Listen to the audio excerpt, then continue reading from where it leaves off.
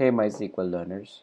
So in this video we are going to look at basically how table locks works in the context of e-commerce database.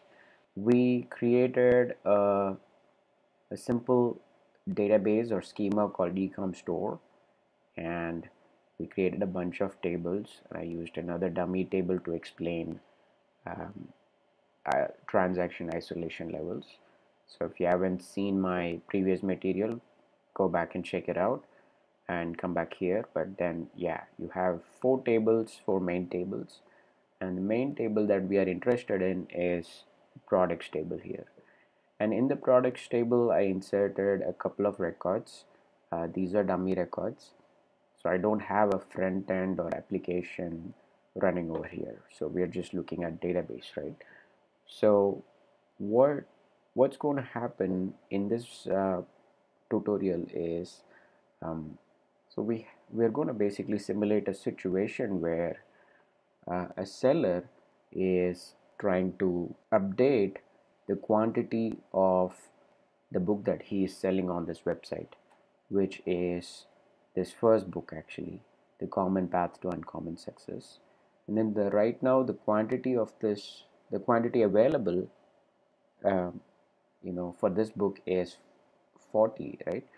So he wants to update this quantity to 100. And also we'll have a couple of more users or buyers. Basically, one buyer is trying to buy the same book.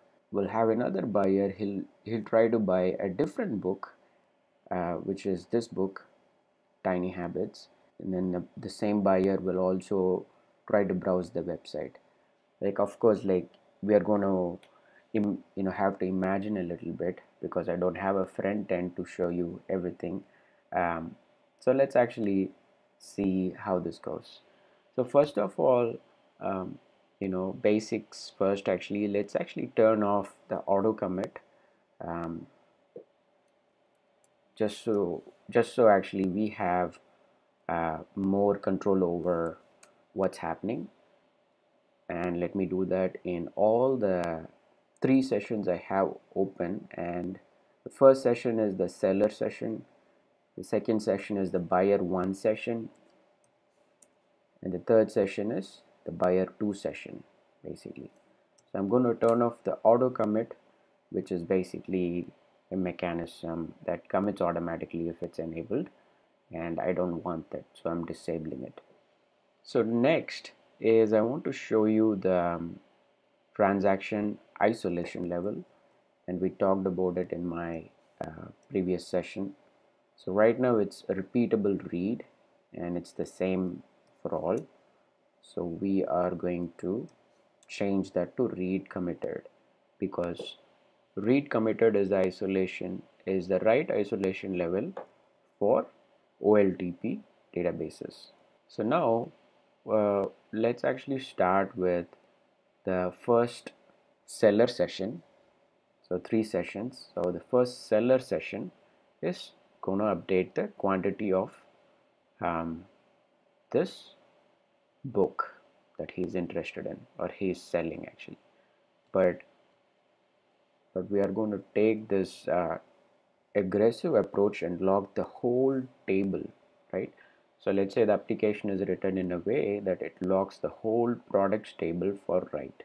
And then the other session, let's say buyer 1, the second session, buyer 1 comes and he is going to try to buy 2 books. And how actually we're going to do that is by running an update. So we are basically updating the products table, and we are subtracting the quantity by 2, which means actually we are buying 2 books.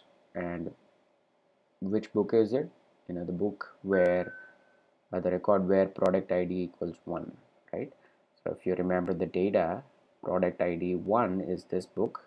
Let's go ahead and run this update in the second session, and it's going to obviously wait, because the table itself has been locked for write by the seller session. The buyer 1 session is waiting, and let's go to the buyer 2 session. The buyer 2 is trying to buy a different book. Which book is it? This other book, which is Tiny Habits book, where product ID equals 2, and we're going to do that. And of course, even that is hanging or waiting, and that is actually a little bit crazy, isn't it? So if just seller is trying to update the quantity of this one record with this one book, and everything is hanging, and the buyer 2 who's trying to buy a different book, he kind of gives up, so he moves to a different session, and instead of buying or trying to buy a book, he just tries to browse the website, which is a select query or a read query, right? A select query, which is also hanging. So the buyer 2 is getting frustrated right now.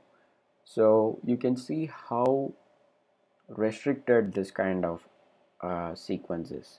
So if someone's using table logs, it's going to basically reduce the concurrency of the operations that can happen in this database. So that's the main point here in this demo.